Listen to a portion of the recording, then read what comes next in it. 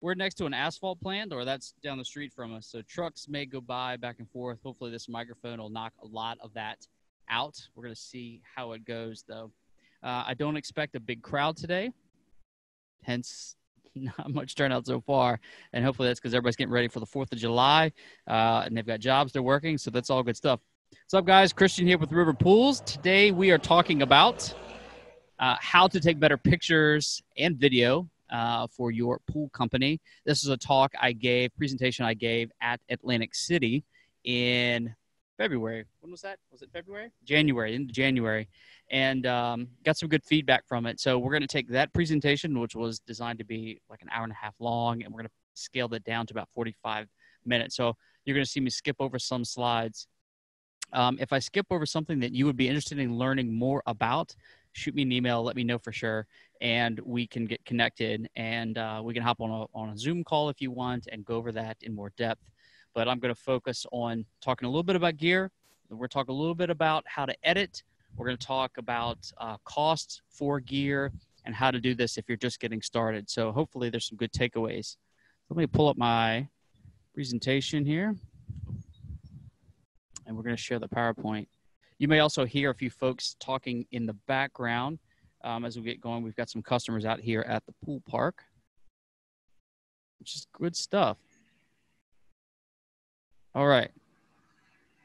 So we're going to start from the beginning. All right, so here's what we're going to talk about today. We're going to talk about capturing. We're going to talk about editing, and we're going to talk about sharing. So we're going to cover the spectrum from the gear, the cost, how to get all those photographs and video edited, and then where to share them and some tips and tricks along the way. Okay. All right, I'm going to start at the top. We're going to talk about gear, and I'm going to run through the different types of devices that are commonly out there for you. So first up would be the action camera. This everybody knows about GoPro, and there are other models or other brands that are coming out with action camera gear. But GoPro is the most commonly recognized. DJI now has one, but everyone's heard of GoPro. Then you have your standard point and shoot, which is what everyone had about 7 to 10 years ago, and your standard camcorder, which are still in use today. You've got your DSLR camera, and the difference between the camcorder and the point and shoot is that the DSLR, you can change the lenses on. You can do photography and videography through them, and they're a little more versatile. And then I hit the button a little early over here to the cinema camera, and these things are out of our price range for sure. We're talking at least $50,000 by the time you really get the camera set up with all the accessories you need. So what about the cell phone? I left that one out. And I did so intentionally because it really, over the last several years, has become the most universal tool in our capturing toolbox. And we find that this device, the cell phone, really takes place of the point shoot camera and the camcorder because the lenses are so advanced, the processors in them are so advanced, the sensors are so advanced. They just do a phenomenal job all around getting a lot of things done. The action cameras, the GoPros, are really good because they're waterproof. They can go into small places. The lenses shoot in a really wide angle, so you catch those moments that are just hard to get with any other device. And we're shooting right now on a DSLR, the one that you see right here. That exact camera is what we're shooting with now. So these are the three devices that we use on the regular. If you watch 2 Minutes in the Pool, you'll see that we have a primary camera angle that I'm speaking to, and that's done with this DSLR camera. And then the second angle, you'll see that we cut to all the time, seemingly like the camera's right on the desk. That's actually shot with a GoPro and then sometimes a cell phone. But, you know, we really use the cell phone a lot. Every single day we're using the cell phone to get website-worthy images of pools and job sites and different details and things like that. So the cell phone is probably the most robust tool you can have, and it's capable of far more than you think. I'm going to show you guys in a little bit just what you can do capture-wise and edit-wise right from your cell phone. All right, so let's go talk about action cameras. Let's talk about the GoPro and use cases here. All right, so we use the GoPro more to capture video clips than we do shooting entire videos, and we've done some photography with it, but mostly for time lapses and hyperlapse. And so hyperlapse is what you see here, and it's the video form of a time lapse. So time lapse are images taken in intervals that you select, and then you piece them together, right, to tell everybody knows what a time lapse is. But then a hyperlapse is just done; it's the video version of that. And so we wanted to hook a GoPro up to the truck on the way to the job site one day, and just capture a clip of us heading out while the sun is rising. And we stuck it next to the American flag, which you can see right here on the side of the excavator, and it just got this really cool moment. This was a video that we sped up to appear to be a time lapse or hyperlapse, but just a beautiful sunny day, and the clouds are rolling by out here at the pool park. And again, the GoPro is just so versatile. But you see what the GoPro does. This column, right, is slightly bowed a little bit. So the GoPro is going to do that, which gives it a cool look, but it doesn't necessarily capture the detail of something if you're trying to photograph it. They are rugged. They are capable of doing a lot. This is the GoPro Hero 4, which we have a set of. I think we have 4 or 5 of them. The newer versions, the GoPro 7s, I think that they sell rugged cases for them. I wouldn't go dumping it into or putting it into a muddy situation, but it is capable of being waterproof and can go underwater and be just fine. The previous models, Hero 4 and under, all come with the cases, and those cases can withstand a lot. This camera actually got a load of stone dumped on it, and we had to go in and dig it out, and the camera was just fine. But it got a really cool clip of the stone, which we all use in construction and backfilling to help us tell a story. Another good case, again, catching a time lapse of an install, and we just strapped this thing to a flexible tripod stand and wrapped that around the stake here at the job site, hit record, and then we've got a video clip that we can use for time lapse later. And we also use it for second angles, which we talked about. It just gives a different look. All right, another quick time lapse. Here's an example here. We screwed a GoPro to the wall in the manufacturing plant to capture the build process of the T40 when we were building the mold for that. And it took us, how long, Amy, did that take us? 3 months?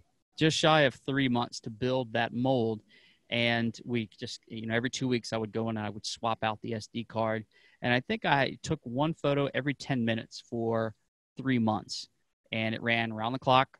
There was one period of time where the cord came unplugged, and so I lost about a day or two's worth.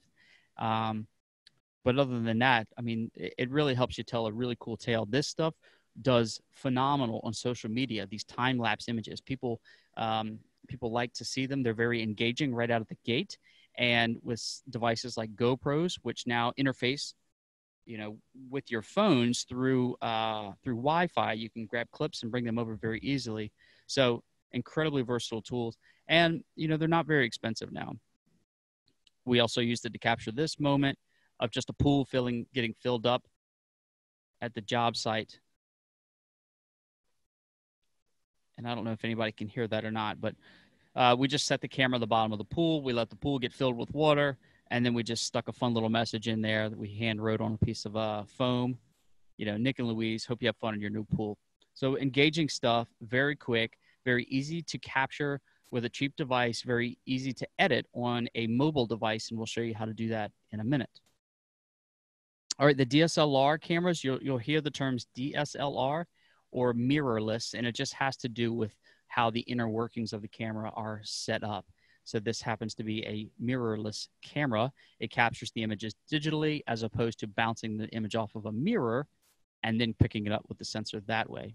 So this is how images look through a DSLR camera. And again, this is shot using the Sony that we just saw a picture of, but it looks good. So the color range is far greater with a camera like this.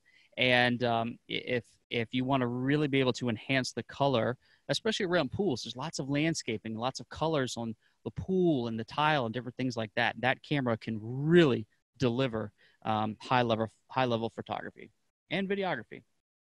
And they also have things like autofocus and different features like that, which you just saw an example of that fade from out of focus to focus on that word that was just up on the screen. All right.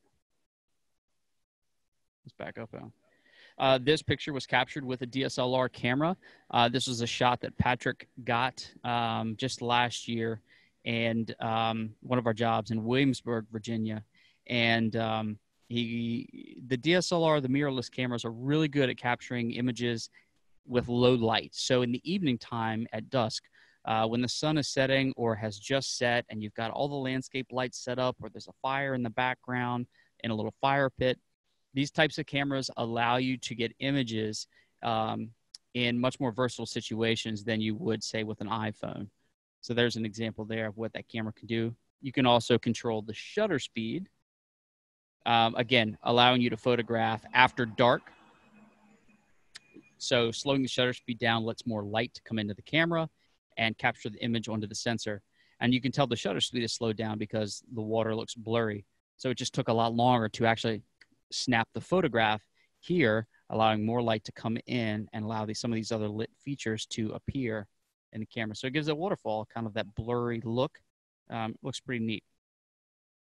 And then, of course, you can focus in really well on water drops coming down off a cascade. So the DSLR is a very, very versatile camera. And this was certainly just a killer shot we got.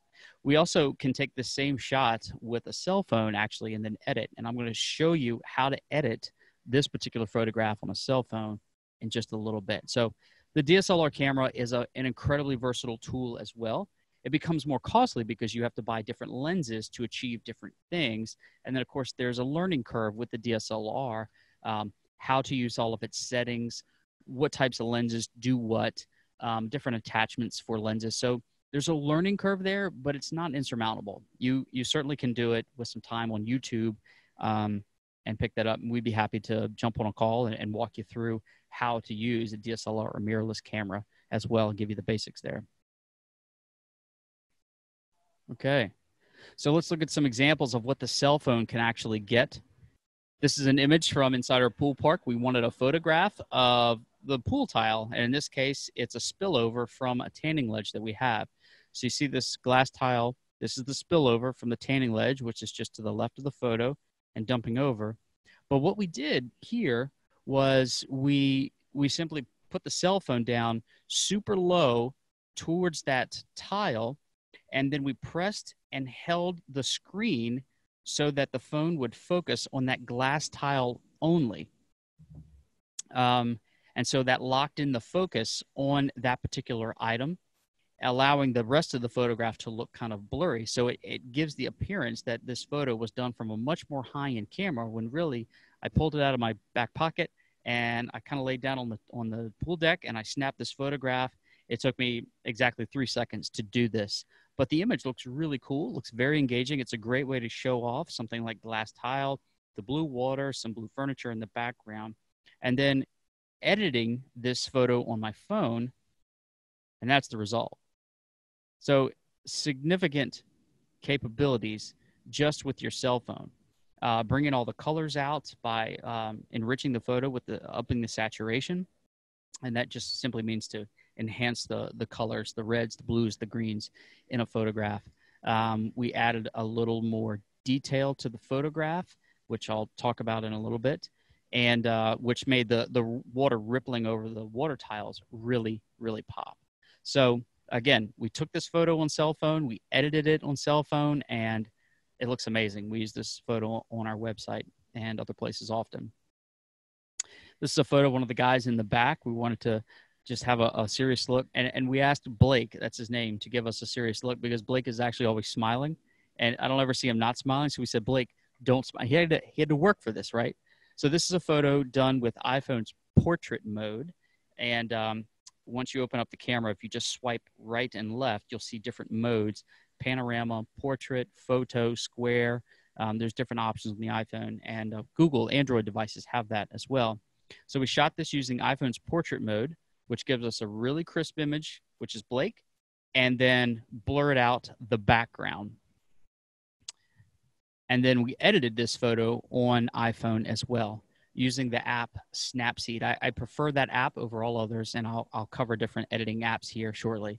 But again, just another example of how versatile the cell phone is in capturing and allowing you to edit images, on the go, on the fly, instead of having to learn a device like a DSLR camera and then working with software like Adobe Photoshop and Adobe Illustrator, things like that, which certainly have a learning curve to them. I love this photo. Just go back and forth. Such a cool edit. Okay. And so there's the side by side. As soon as we snapped the pic, he broke out laughing.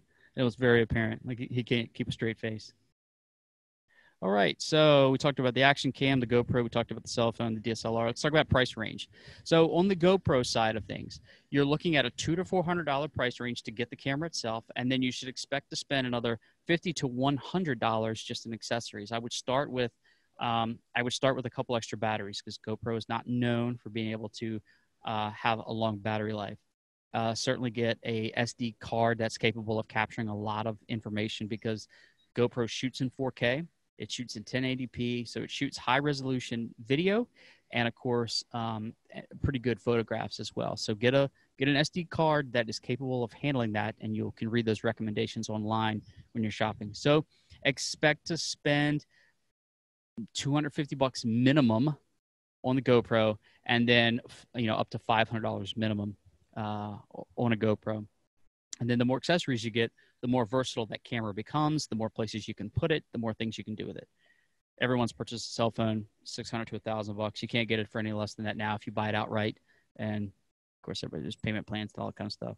The DSLR cameras, you can get a really good camera that shoots excellent photographs and excellent video with the lens and an SD card and extra batteries for about $1,000.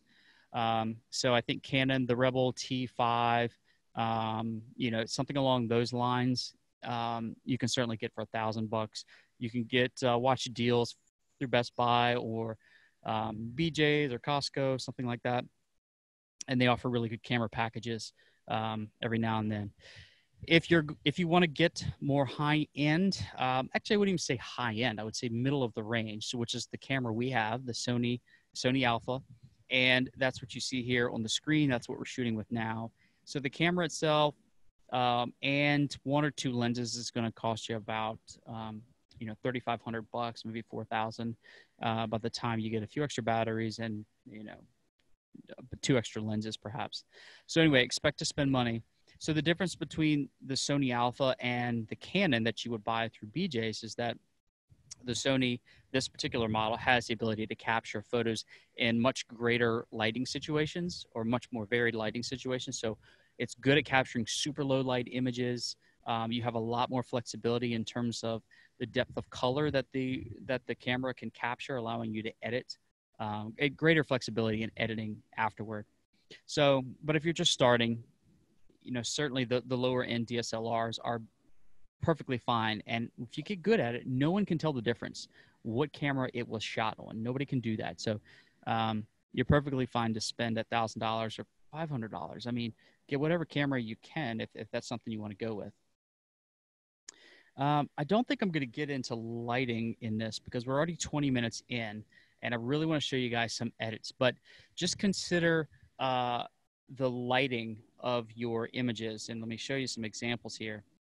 First of all of these devices can be used to add light to a scene. So the cell phone has a flashlight on the back of it, right? Everybody's probably used that. I don't know if you can see that on camera or not. Probably not because it's so bright out here. But there are also mini lights that you can add to your cell phone or your DSLR camera to put some more light on the thing you're trying to video or photograph. I used cheap shop lights forever. I still have them. I still use them. And then I use parchment paper to clothespin over that just to kind of diffuse the light so it's not like a blaring flashlight on whatever it is. And then deflector so we can deflect light in certain directions. And then, of course, everybody's seen studio lights. We actually have one on me right now to add a little more light since I'm here in the shade. That sounds odd. I'm outside. It's bright. It's sunny. But we felt like we needed a little more light on me. Just to have it look a little better on camera. I need all the help I can get, actually. Here's an example of a shot, a video sequence that Patrick and I did, and we use light just to kind of create the effect that these jars are glowing and cast a little dramatic light onto Patrick. So we'll skip past this. So here's why lighting is important. And we run into this all the time because we're pool people and we have to shoot on the go. We cannot always set up a professional, photo session. And oftentimes the opportunity is midday when the sun is directly over our heads and it's the harshest. And so you can see that's exactly what's going on here. Jason is giving a tour of the, I think that is one of the R series, or the D series, perhaps. Which one? Is that the T40? I don't think it is because the bench looks a little low. Anyway, so Jason's giving a tour of one of the pools here. He's sorry he couldn't be here, by the way. He's got something going on. I think he's meeting with some dealers today. And he said, hey, you got this one? I said, yeah, I think I got this topic. So anyway, but while we were shooting this, the only opportunity we had was in the middle of the day. The sun is directly overhead, but it makes Jason's face look dark. It casts a really harsh shadow on the pool. So it's really hard to really understand what this color is. It's the granite gray that we offer. A lot of manufacturers offer a version of this, but as the consumer, it's hard for them to understand what this color looks like because of the harsh lighting. And so that's why it's important to use things like those studio lights or shade to create some shade over this so that the lighting looks consistent when we're shooting. We just didn't have the ability this particular day. Here's an example of shooting at dusk. So there, you may or may not have heard of the golden hour in terms of videography and photography. And so that's the hour right after the sun has risen and the hour right before the sun sets, when the sunlight is just kind of golden and there are very few shadows and the light is very evenly distributed. And so this video was shot going into the golden hour here at the pool. This was an outro on a video we shot a while back. All right, so let's talk about stability. If we're shooting video clips, how do we not get those jarring images? And so we're looking at Steadicams. And really, the Steadicam, what is providing that ability is the gimbal, something that can move in either two or three axes and provide some stability. What's really coming along is the fact that action cameras like GoPro and the one that DJI has put out have digital stability built into them, and it is phenomenal. It's as if you're working, if that camera is on a gimbal itself, but it's all done digitally inside the camera, and the result is just astounding, almost making the GoPro a blog or vlog-worthy camera being held out here. So you could walk around all you want, and the camera's not going to jitter and shake because it inside is taking all of that out, giving a very smooth video clip for the viewer to have a pleasurable viewing experience. So there's different devices out here. So you've got the action camera, the GoPro, which has it built in, but then everything out here works on a 3-axis gimbal or 2-axis in the case of the DJI Go, I think it's called. But the Osmo Mobile has a 3-axis gimbal. And so this is about $200. You can pick this up. So this is great for walking around getting video clips of the job site. Very smooth footage. You capture it on your phone. Super easy. This is the Osmo Plus, which has a camera built in. Of course, you can buy one for your DSLR or mirrorless camera, but you're looking at a price point of probably $750 once you get to here. You're looking around $400 here and $150 for the Osmo Mobile. And then drone shots. Everybody knows about drones. Everybody thinks drones are cool, and that's because they can capture amazing images of job sites, both video and photography. So this is the Phantom Pro, the Mavic. This is the Mavic, and that's what we shoot with. There are newer versions of the Mavic out. I would suggest highly that if there were 2 devices for you to get, one would be your cell phone to start doing photo and video, and the second would be probably the drone, because it's so versatile, because you can get vantage points of your job sites and produce photos that are just mind-boggling sometimes, and you get different angles that you just cannot get with a handheld device. And there's stabilization built in on they have gimbals on them so that your video footage is super smooth. I'm going to skip past a couple of examples of steady shot. This is shot on the Sony and iPhone. All these devices do pretty good at some stabilization. And then, of course, you add a gimbal, and it just gets to be buttery smooth. Audio is another important thing to consider, but cell phones these days capture pretty good audio. You can invest about $100, $200, and you can add a microphone, external microphone, to your cell phone, and get phenomenal audio. I think this device right here is made by Rode. I just don't remember the name of this one, but it plugs straight into your cell phone, and it's a phenomenal device. The Rode VideoMic Go is another good device, but you need to account for how you're going to mount that to your camera. So you're going to have to buy a little case for your camera to mount that, and then a special cable adapter. And then you go on up. This will be for more like DSLR cameras, which we have right now, and then your wireless microphones. So on the wireless microphone side, you start have to worry about capturing the audio separate from the video and then get things synced. And this gets more tricky. So, getting a microphone attached to your cell phone for about $100 gets really good audio, especially if you're talking on camera or you just want to capture a scene, and you can do it cheaply. A couple accessories that we use for the GoPro. This guy right here is just the pole mount accessory. So we strap that to a skimmer pole all the time, and just allows us to reach the camera or put the camera underwater without us having to get wet. Super handy device, $20. This is the Joby Gorilla Pod, and we use this for all cameras.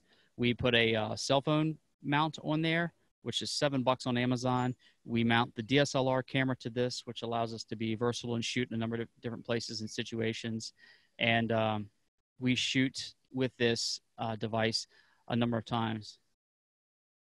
We got some people just kind of rubbernecking over here. It's funny driving by.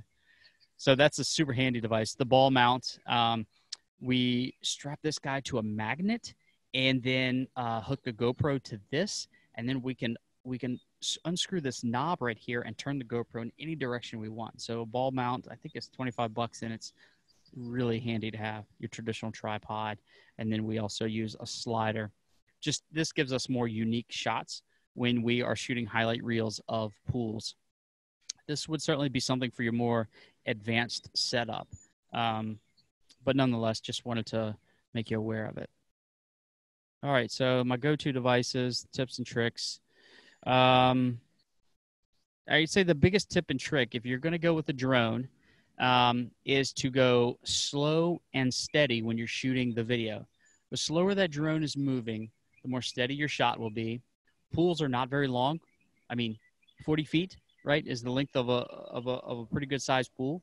And so you're not having to go very far. And the more slowly and steady you can create that shot, the more cinematic it will look. And so just take your time and just get very slow shots, and it'll look phenomenal at the end. I'm trying to watch my time here. So we're at 30 minutes so far. Now that you understand the gear and what the gear is capable of doing, and maybe have an idea about what you should invest in gear-wise, let's talk about the process of actually framing the photograph and getting it taken. So if you think in thirds, right, and a lot of cameras allow you to turn this grid on inside your camera. So if you're looking into your cell phone, you can actually choose the option to turn the grid on so that you can see what is in each one of these squares.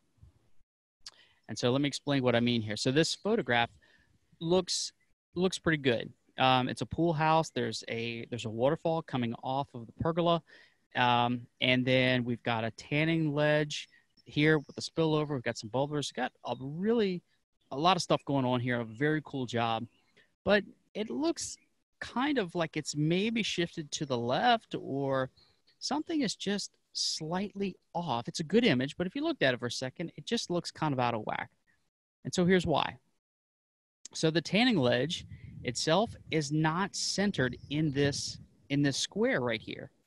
The pool house is not centered, it's not evenly distributed across these three squares up top.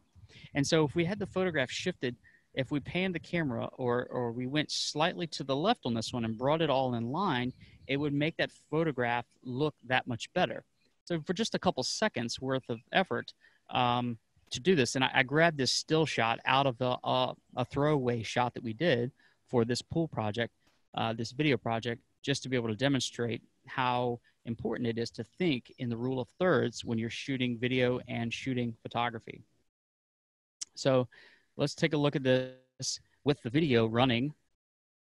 So the video is running now. We're going to start to bring the drone forward slow and steady, but it continues to be a little off. And so it would look phenomenal if we had gotten that thing dead center with the rule of thirds.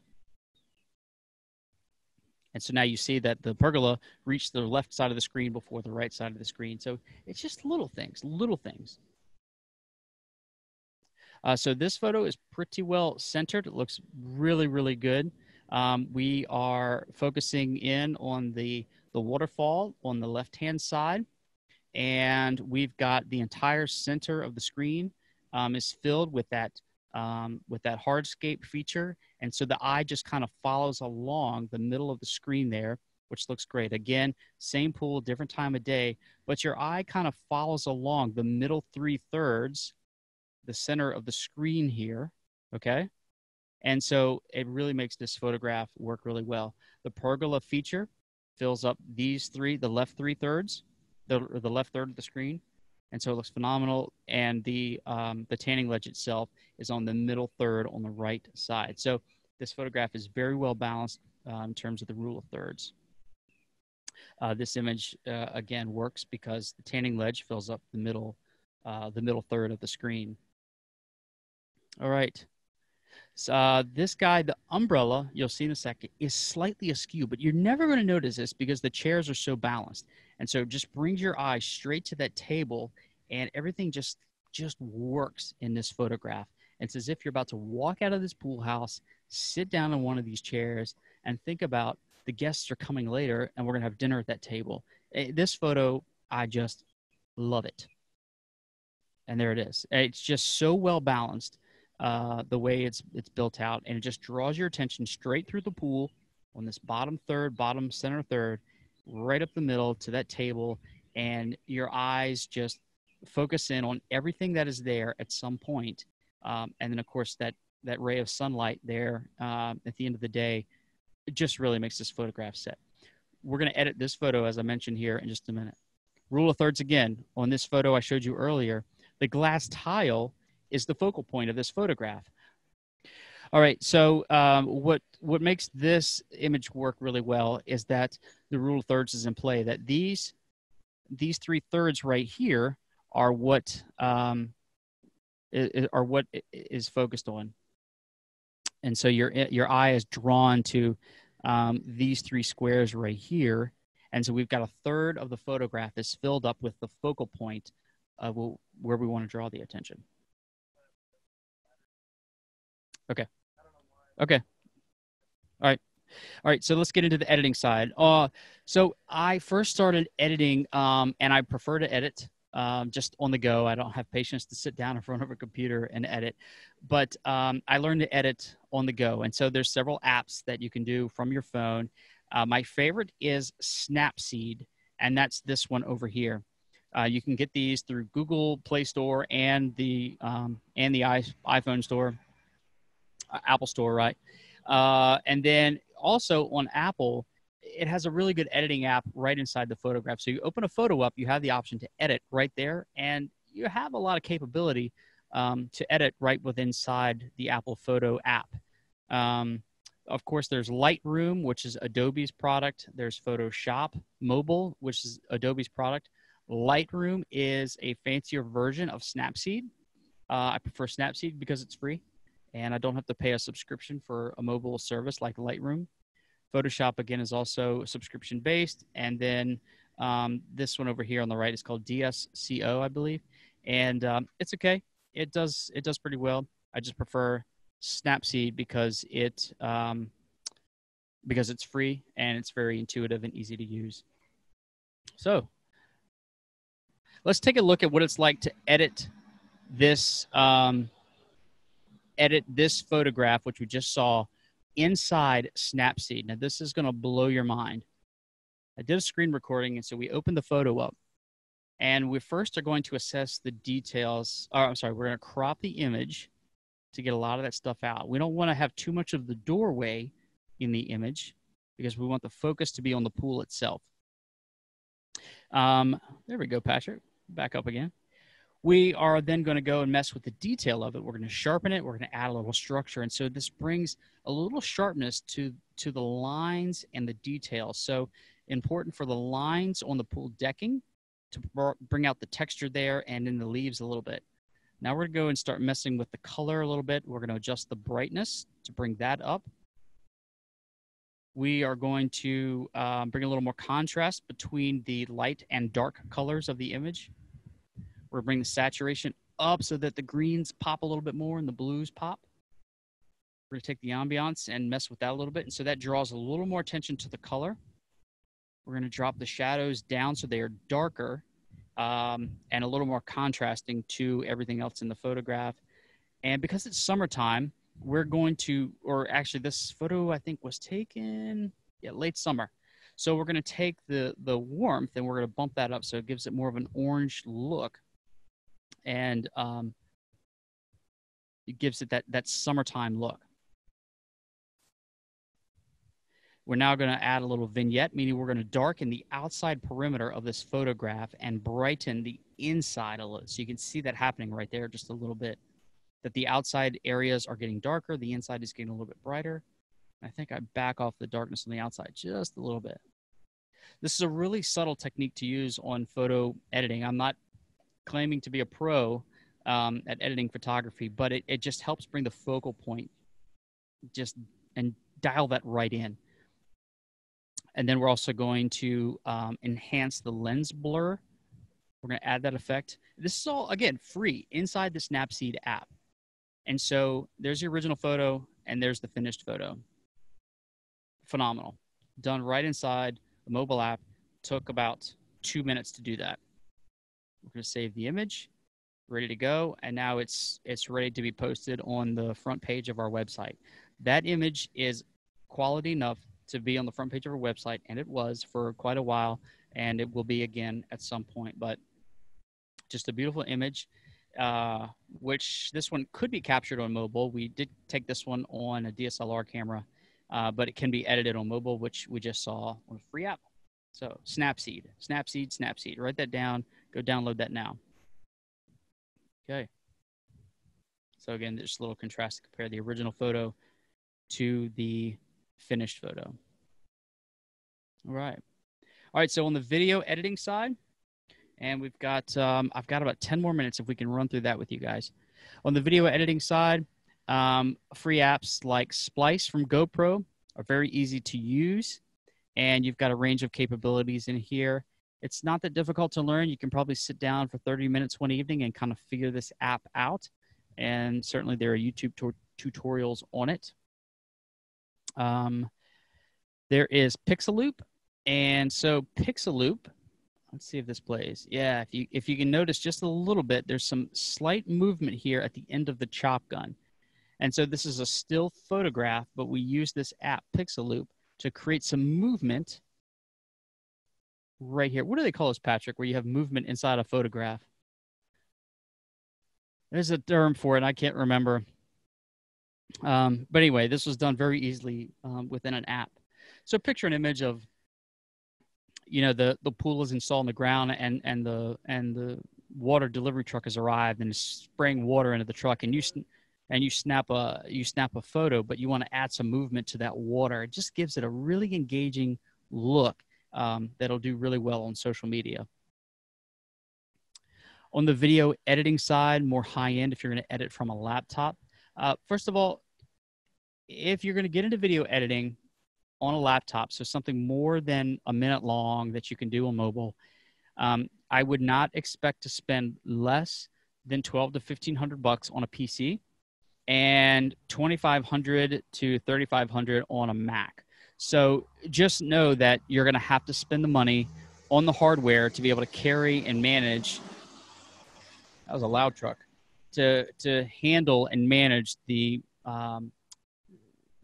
software and manage all the footage as it comes in. But on the Mac side, we have Final Cut Pro. Lightworks works on both Mac and PC, I believe. And then Premiere Pro, which is an Adobe product, works both Mac and PC, although some critics say it leans a little better on the PC side. So anyway, Final Cut Pro only works on Mac, Lightworks works on both, and Premiere Pro, which is an Adobe product, works on both. The first two, Final Cut, Lightworks, are purchased software, so it's a one-time purchase.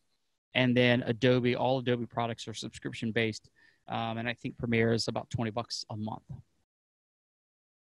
All right, and here's just a quick clip of a video. This is the intro sequence for 2 Minutes in the Pool, and so this is a screen recording of Patrick editing a 10, how long is that, Patrick? 10 seconds? About 10 seconds long? Oh, 16 seconds.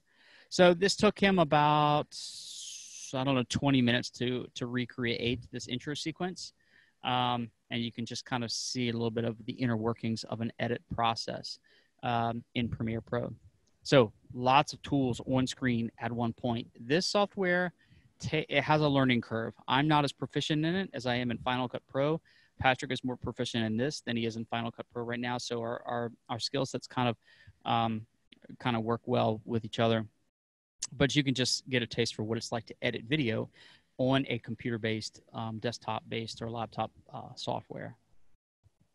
Okay. And here's the finished product, which I hope everybody has seen by now. And if not, go check out our YouTube series, 2 Minutes in the Pool. Check out our channel. Feel free to use any and all of that content to help you with selling pools, to help educate your customers. We all know that an educated customer is a happy customer.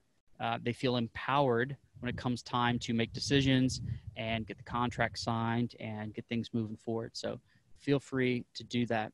Use our content. All right. So you've taken these photos. You've got these videos. What are we going to do with them after the fact? Well, we're going to share them on social media. So we've got Facebook, Instagram, YouTube, Pinterest, Houzz, Twitter, and then Google Plus is dead now. It's not really a viable social media app anymore. We focus a lot of our work here on Facebook and Instagram. Actually, a bulk of our leads are generated based off of YouTube videos, and then, but not from the YouTube platform. So we educate them using YouTube as the host for our videos, but they view the videos through our website. The one app that does produce more leads than everything else combined, if you just look at the social platform itself, is Pinterest. And Pinterest sends us leads all the time. People are just window shopping. They're putting together ideas for their backyard. So a very powerful tool. And of course, Houzz is a powerful tool as well. We don't do a whole lot here. We know that other pool builders have a lot of success on Houzz. Now you have information on how to take better photos and better images to post onto Houzz. Okay. So let's take a look at some examples, things that work on social media and why. So this image was of a job site, and this house is under construction. But what's just so unique here is that this crane has to reach so dang far to put this pool in the ground. And I just thought that's a cool looking photo. It's the dead of winter. It just looks kind of dark and barren, and it's just a lot of browns and earth tones in this photograph. And so we took this picture and we use it in our office even to help educate customers about the building process. But taken with a drone, right? We took this photograph with a drone, and we got pretty good reactions from it. So it reached 1,300 people, 241 post clicks, just got good engagement all around. What else adds to the photograph, the success of the post, is people. And so if you can have people in the image and there appears to be a story behind that, they will click and they will want to learn more. And so in this case, we were kind of given a little virtual pat on the back to one of our dealers up in Delaware, Clean Cut Pavers and Pools. And so this is us with the guys, and at a job site. This is actually Joe Biden's pool. Like him or hate him, anyway, that's whose pool we were putting in the background.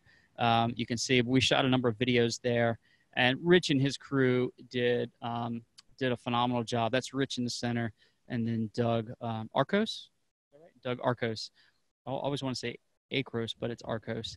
So Doug runs the sales division for their pool installation side of the company, and then of course Rich and his wife Jennifer own the company, Clean Cut Pavers and Pools. Good bunch of guys up there and gals. So because this photo had people at a job site, there's something just kind of interesting enough that made this photograph engaging.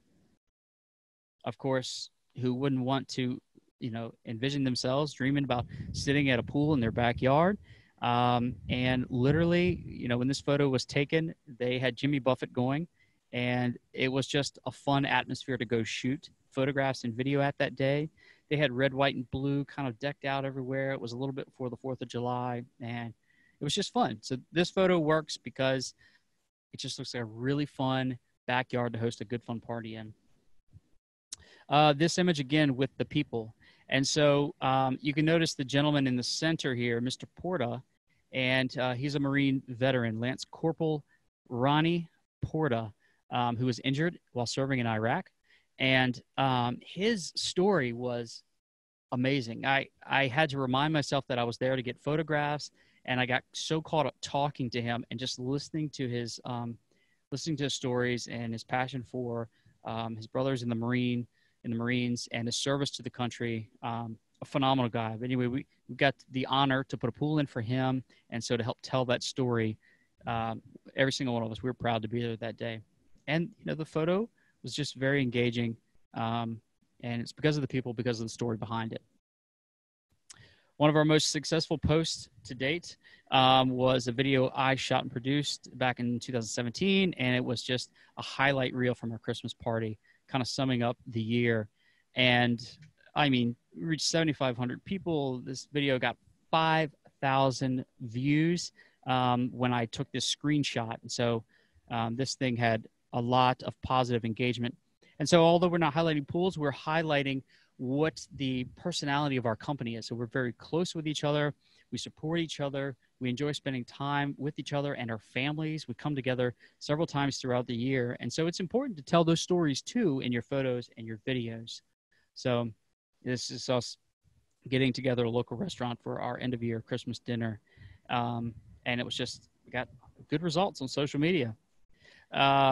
Minutes. This thing was seen at the time when I got the screenshot, 2,000 minutes. But also, if you start to look down at the attention span on social media, 3-second views, I got 5,000, 10-second views, 2,400. But here's the average watch time on this video, 10 seconds. 10 seconds long. So if you go to a photo and video for social media, you literally have less than a second to catch someone's attention. And you essentially have to buy your way up in the attention span. So you have less than a second to earn 3 seconds. And then you have 3 seconds to earn a few more seconds. You don't have a whole lot of time to get attention on social media. And this is part of that puzzle. First, the photo's got to be engaging. But then how much room do you take up on the screen when it comes to making those posts? Is your photo square? Does it take up a little more of the screen by 4:5? There are the ratios. 2:3, and then 9:16 over here on the right. So think about that. The more space you can take up on the newsfeed and Facebook, right? The longer they have to spend to thumb scroll past your post, so the more likely they are to engage with it and pause for a moment.